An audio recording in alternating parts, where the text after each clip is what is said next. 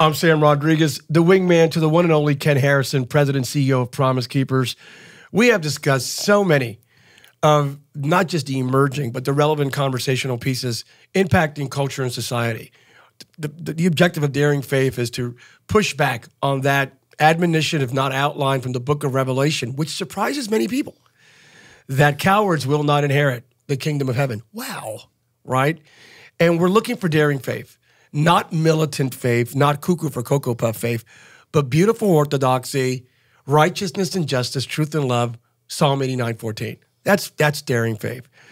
Today's conversation, I'm super psyched. Ken, please guide us. You have a special guest. We have a special guest.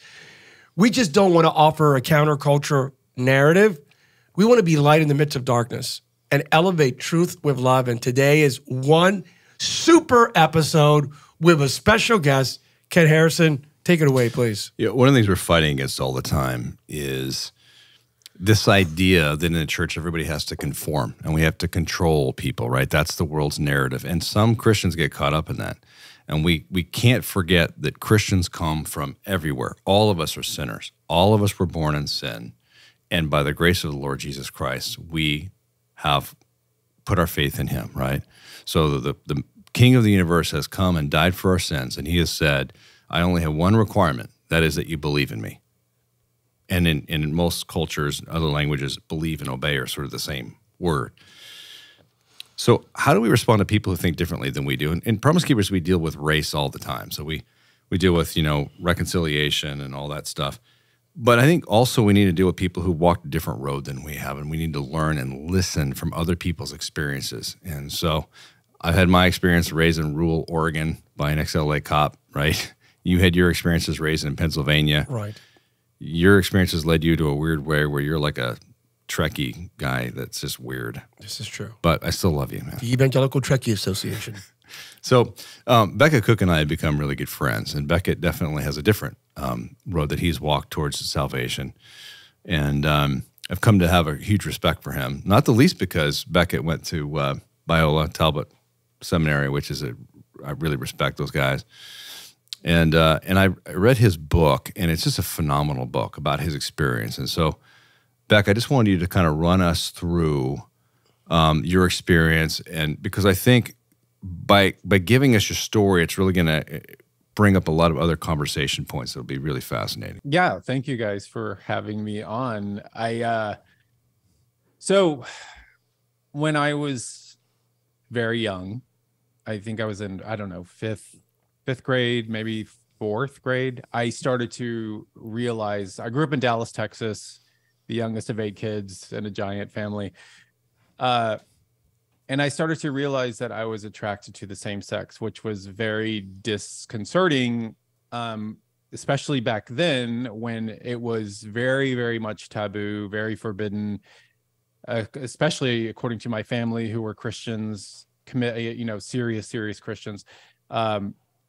According to my peers, it was very much forbidden and taboo. And according to society in general, it was not accepted. So I had to lead this sort of double life. And through elementary school, kind of into 7th and 8th grade, I went steady with girls, all the while knowing that I wasn't, attracted to girls, but I was very social in school. I was very popular, and I went steady with girls, but I had this kind of deep, dark secret inside. But things shifted in high school. I went to a Jesuit high school in Dallas, and it's an all-boys school. And when I was a Jesuit, when I was a junior, I met a sophomore who was basically going through the same thing I was. We were both same-sex attracted. We became super close friends. And then like a few months into our friendship, maybe, I don't know, 5 to 6 months into our friendship, we came out to each other, which shifted everything into high gear. Because once we came out to each other, we were partners in crime. And so we started going to gay bars in Dallas. I was 15, he was 14. I don't know how we got into these bars. It was the 80s. It was the 80s, it was anything goes. But I remember just walking into this nightclub in Dallas called the Stark Club. It was a very kind of big deal in Dallas. And it was designed by Philippe Starck, the famous French designer, and it was partly owned by Grace Jones, Stevie Nicks. And it was this really beautiful nightclub. And there were gays, there were, straight people, there were trans people, or like at that time there was more like transvestites, really. It was less transsexuals, if that makes sense. And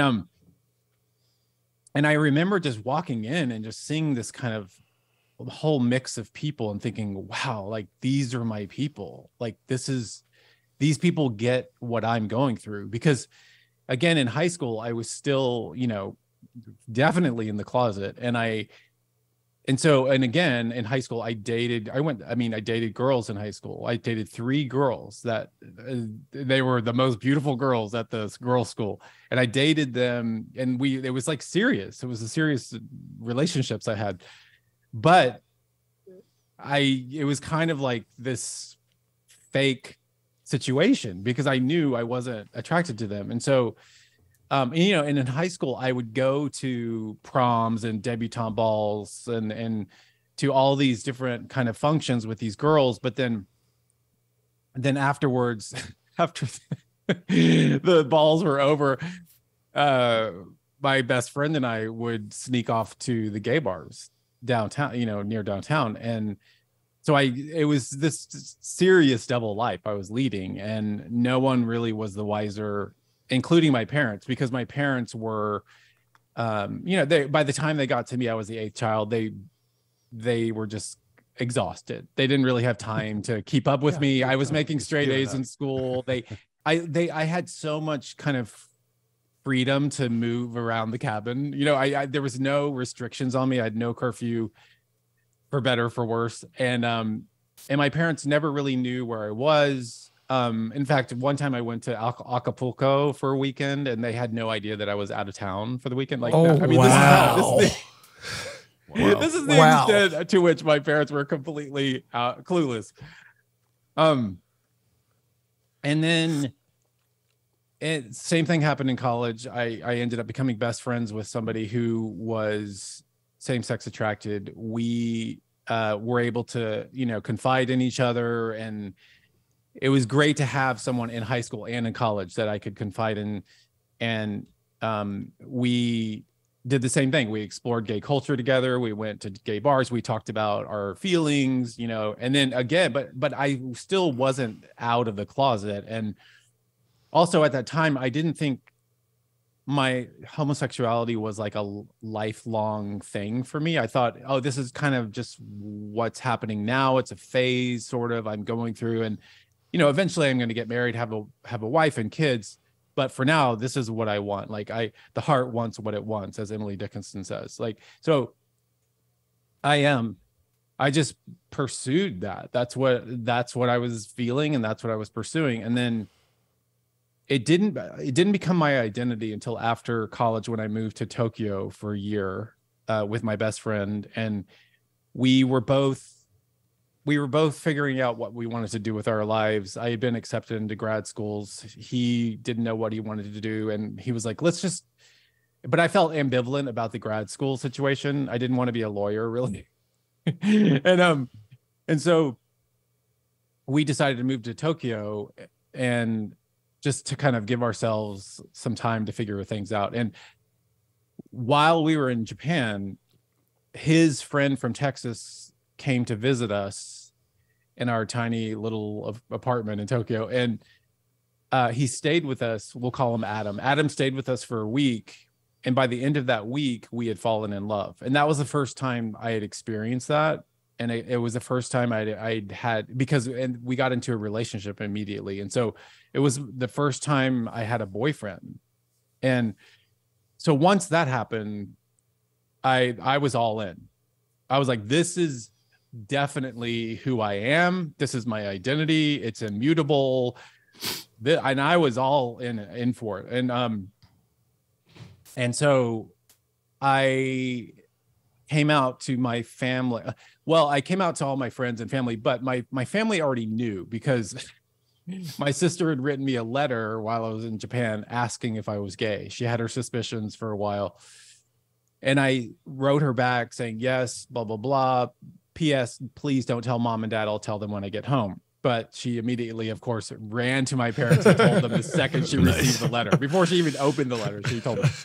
And so I was actually happy she did that, because I didn't have to do I didn't have to do that awkward moment of, mom, dad, sit down, I have to tell you something. Like it was already done for me. So when I got home, my parents knew, everyone in my family knew. And my parents' reaction was extraordinary.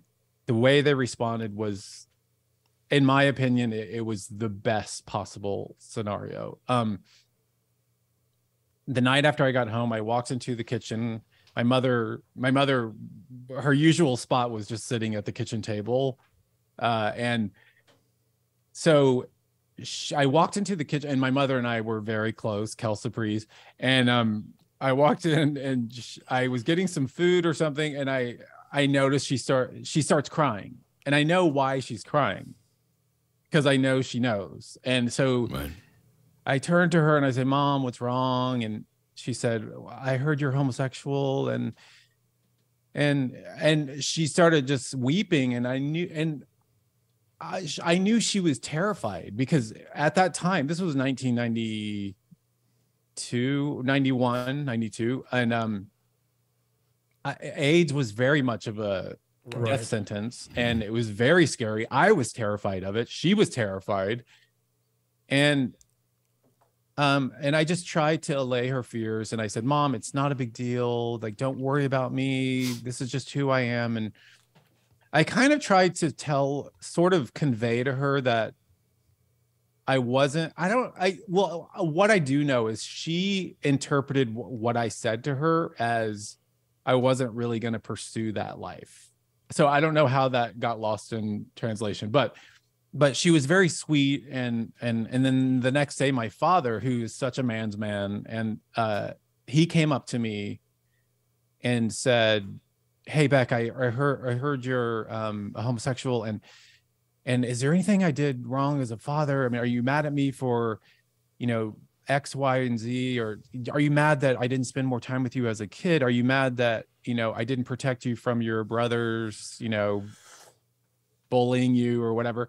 Are you mad that, I forgot the third thing, but he listed those things. And I said, no. And I didn't want negative kind of experiences of my childhood to be related to my new identity as a gay man. So I immediately kind of shut him down. I was like, no, Dad, it's not your fault. This is nothing this is just who I am. Of course, it turns out it probably was his fault. He was a very distant father. I mean, again, he had no time for, all of his children. So Becket, can I jump in? I never like interrupting stories, but I know there are certain questions burning in people's minds as they listen to this. And so the first one is, and you've written about this a lot in your book, about your identity. So you're now transitioning to the point where you went from same-sex attracted to identifying, and that you talk about, that's a major point difference, right? Number one. And then number two, of course, the question everyone's asking, which you and I have talked about quite a bit, is do you feel like you chose to be gay, or do you feel like you were born gay? So those are the two questions I'll throw out there to kind of, because I know everyone's going to be wondering about those as you go through your story. Might as well get them out there now. Yeah. So, I mean, but the reason I took on that identity is because of that moment of falling in love with that guy. So that's when it transitioned to an identity, rather than just kind of a fleeting sort of desire, same-sex attraction thing. That's when it really, that's when it became my identity, is because it was because of that moment of, because I just thought, this is the best thing in the world. And it was no longer something kind of like shameful, something I wanted to deny or get rid of. It was something I wanted to fully embrace because of this guy. And so that had a big impact on it becoming my identity. And then in terms of why I think I developed same-sex attraction, the answer is who knows? I mean, it's really such an enigma because there's three main sort of theories. One is genetic predisposition. Number two, hormonal in utero. So like maybe when I was in my mother's womb, I got too much progesterone or not, something like some imbalance of hormones. And the third is environmental. So like overbearing mother, distant father. Plus, I was molested when I was 9 years old. When I was 9, I spent the night at a classmate's house. And in the middle of the night, I woke up to his father molesting me. And however, I have to say this because this is so key, because people assume because of that molestation that's why I'm gay. But I specifically remember even before that night, I was already starting to develop same-sex attraction. So I don't know if that night kind of pushed me all the way in to that or not. I don't know how. I mean, it definitely affected me. I still feel the effects today because it was a very, when you're sexually abused as a child, it does a number on you and it stays with you forever. I mean, it was such a scary night. I thought he was going to murder me.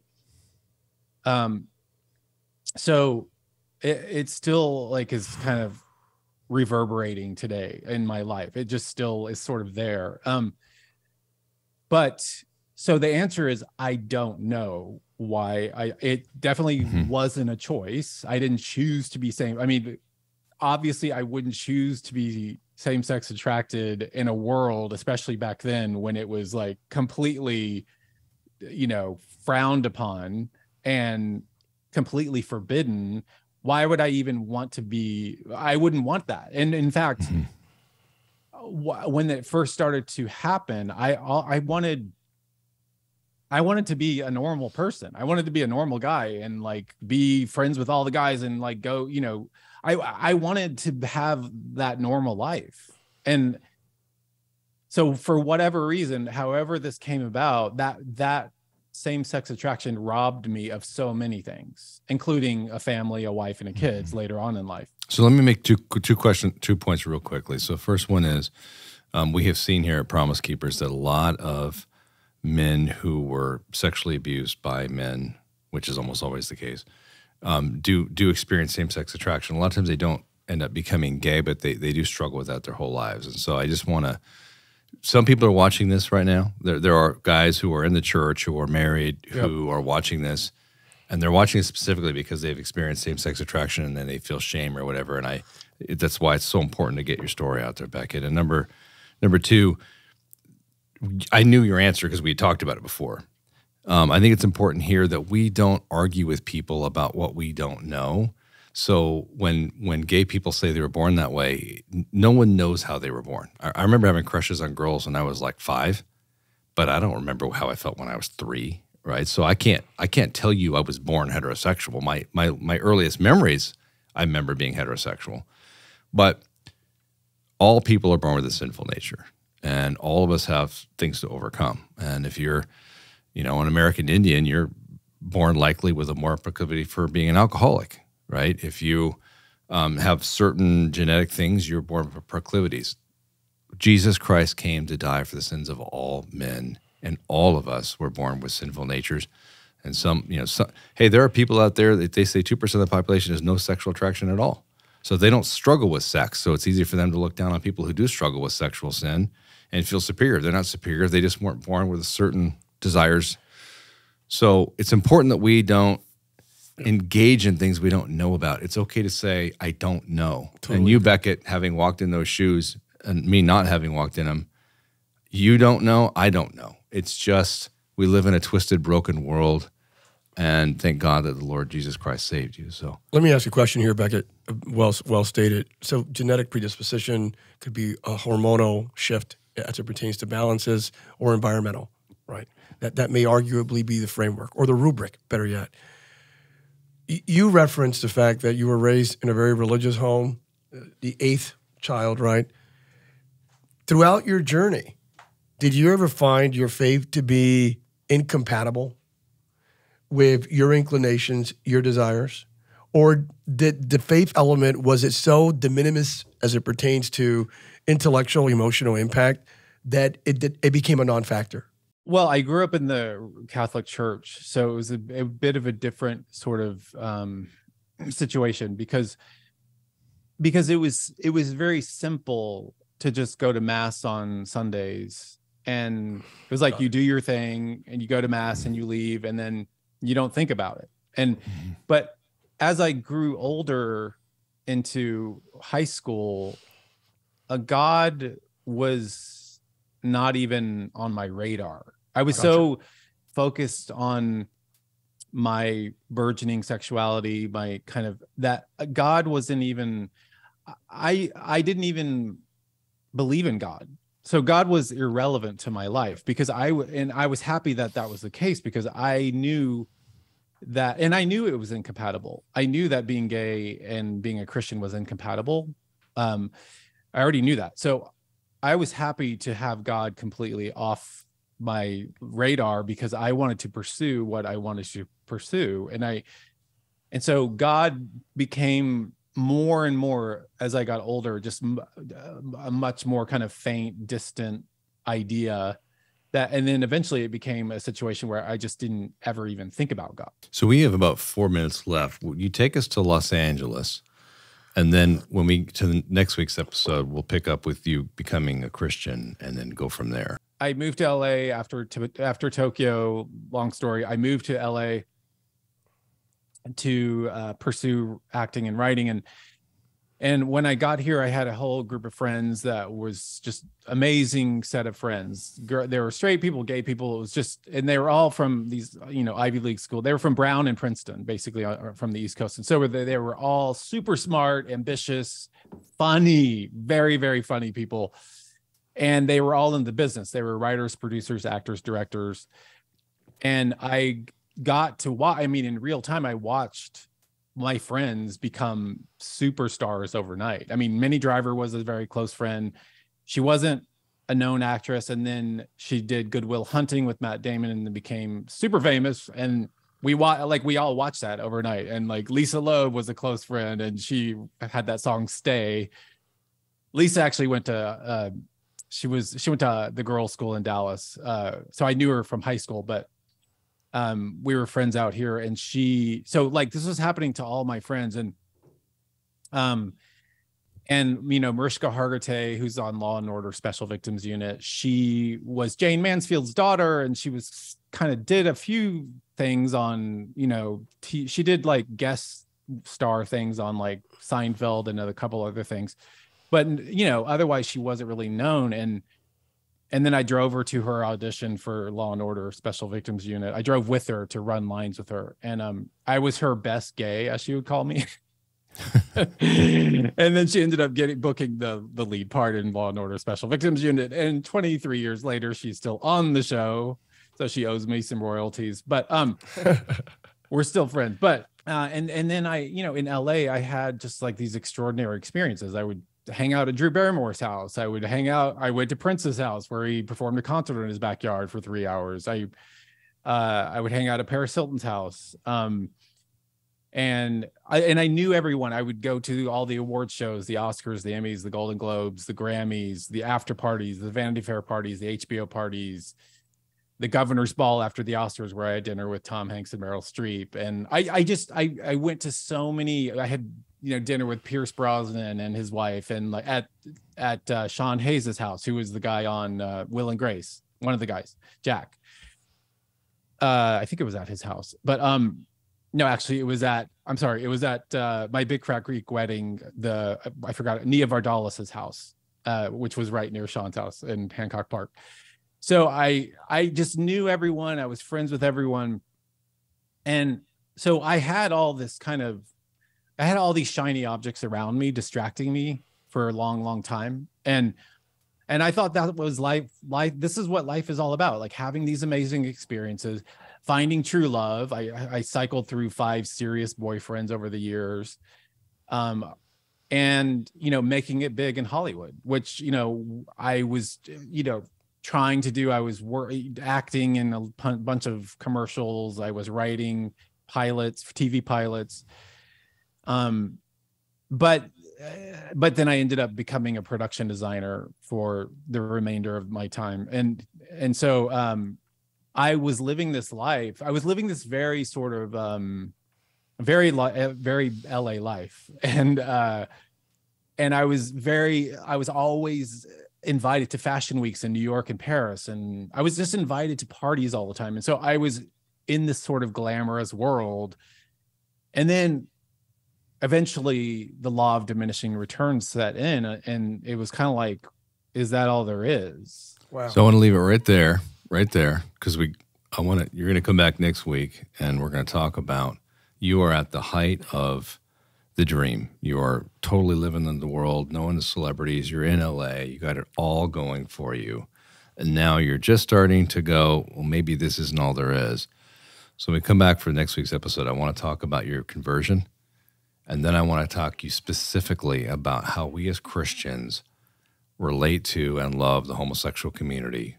What does that mean? Because we hear this all the time. How do we love homosexual people in the truth and grace of the Lord Jesus Christ? So I love this conversion story. It's awesome, and I can't wait to get to it. Daring faith, righteousness and justice, truth and love. We don't lean, we stand. See you next week.